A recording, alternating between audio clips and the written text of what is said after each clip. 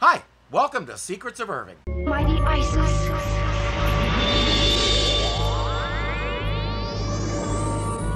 Meet Steve and Nancy. They're best friends who do everything together, and the more adventurous the better. They love exploring the outdoors. Hi, what's happening? Come on, Nance, let's go. Go?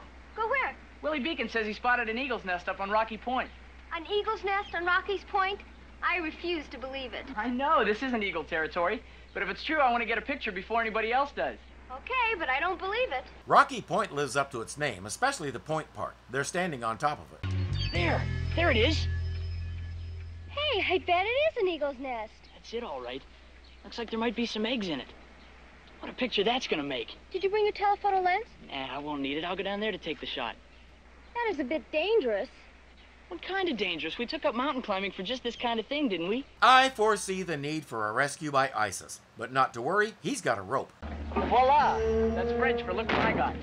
You're not going down on that. I'm so afraid I wouldn't use it to tie Christmas presents. It may be frayed, but he's not afraid. Yuck, yuck.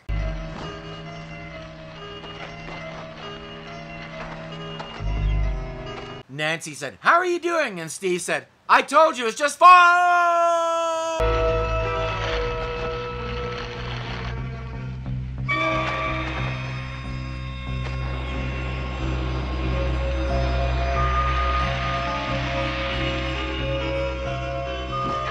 Handy that Andrea came along just then.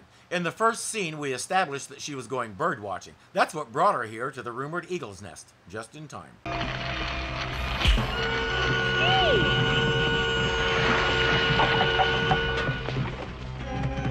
Mighty Isis.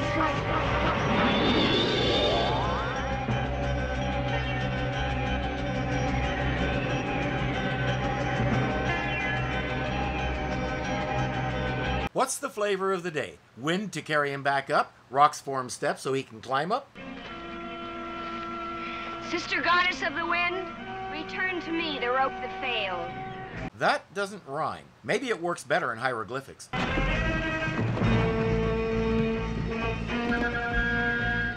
Isis, please hurry. Strands of rope which were undone, come together now as one. Let's toss it down to him.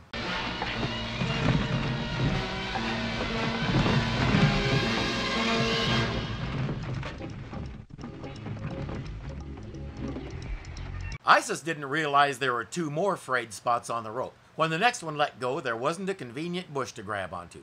Isis put him back together as best she could. The school has a scuba diving club, and of course Steve and Nancy are in it. Mr. Mason is the teacher.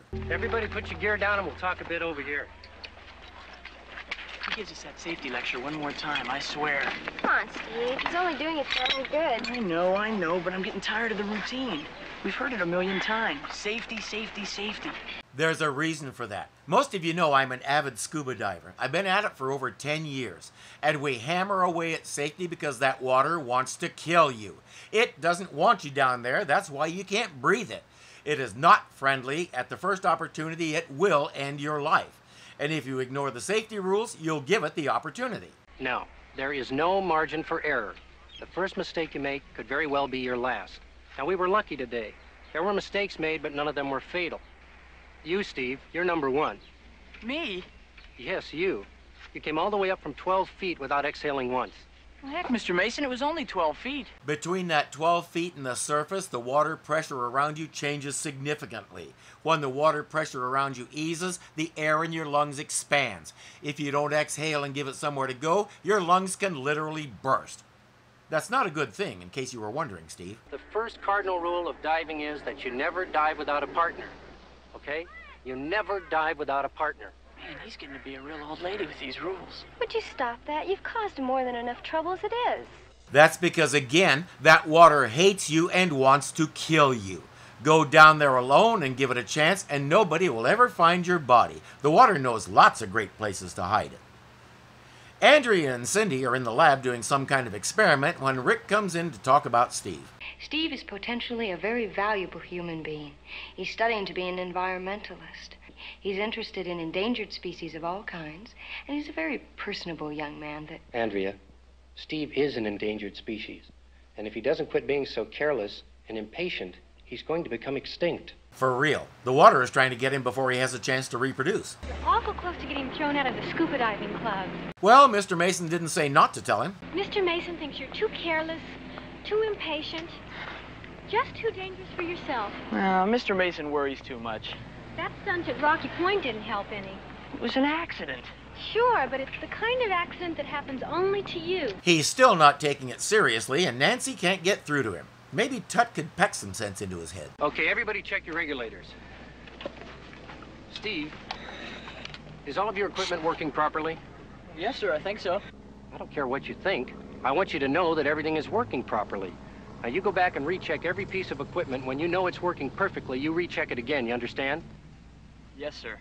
It's about that whole can't breathe water thing again. You want to be absolutely sure you're inhaling the right substance. But Steve has another problem. Nancy isn't here yet. I'm sorry, Steve. You know the rules. No diving without a partner. You'll just have to wait until she can join us. Have him join one of the other pairs. It is possible to dive as a trio. I've done it many times.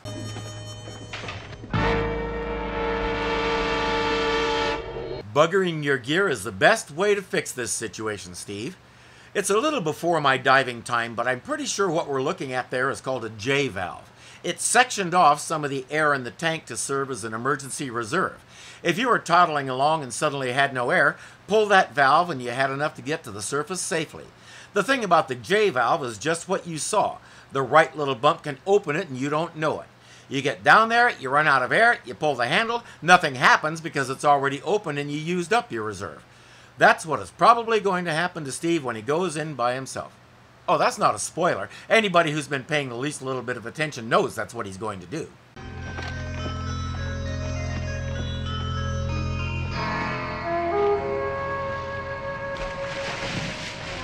The next question, where are they? They call this a lake, but it has some curious wildlife for a freshwater lake.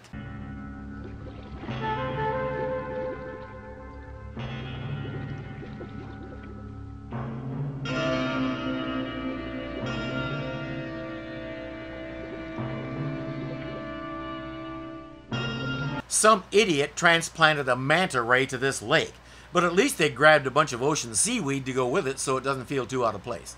He's looking for the others, which means he should have looked for their bubbles on the surface before he jumped in, so he at least had some idea which way to go.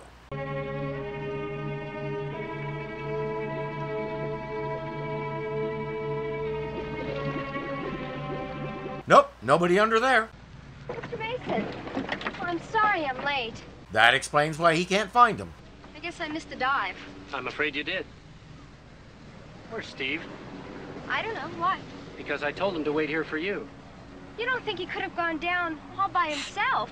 It looks that way. Everybody check your tanks. We're going in again. You don't take students on a search and rescue mission, Rick. It's as easy as 1, 2, 3. Step 1, look for his bubbles. Spot where he is. Step 2, you go there and get him.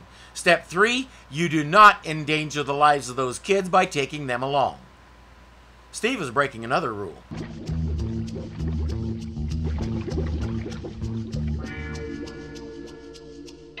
The rule is don't go into an overhead environment.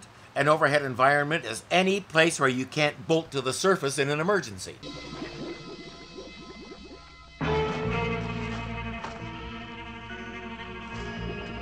Take the tank off.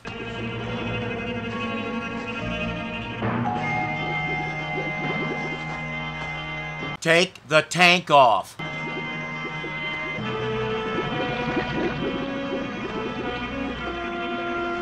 Slip out of those shoulder straps, take the tank off, drop back down, bring the tank with you, get out of there, be alive. Or you can stay there, keep struggling, use up your air even faster, and not be alive. Your choice. Rick sent Nancy to call the Lake Patrol for help finding Steve. Oh, Miss Thomas, it's Steve. Something may have happened to him. I'm going to get help. Then why are you sitting here talking to me? Go! That's essentially what Andrea says. She finds a place to transform and goes to help. Your timing's perfect. Steve's under the water alone. We can't find him. I know it. Give me your tank. There's not much air left in it. Let's hope we won't need much. He's still blowing bubbles. Look for them. That water is as smooth as glass. They'll be easy to see. Nobody thinks of looking for bubbles. Isa saw in her gem where Steve is, so she jumps in and goes to him.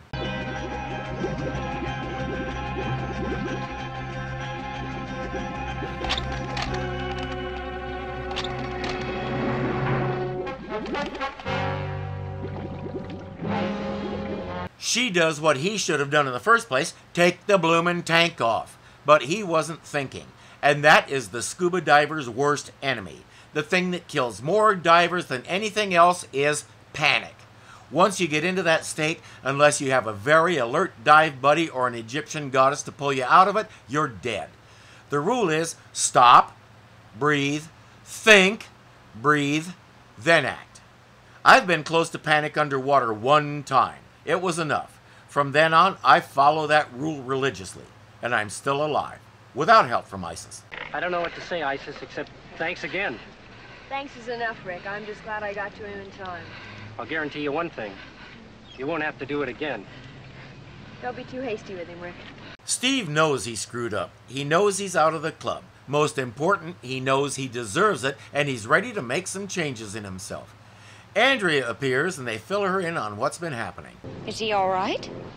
Oh, he's fine now. Oh, he's fine. But he won't be fine when I kick him out of the club. Oh, Mr. Mason. Oh, Mr. Mason. Steve is such a nice guy. But this was the worst and final stunt. He looks pretty scared to me. Look, me too. If it hadn't been for ISIS, I'd have Steve on my conscience for the rest of my life. He's adamant. Andrea says at least have a talk with him. Steve, I have something I want to say to you. Well, I'll bet you do, Mr. Mason. I have something to say to you, too. Oh?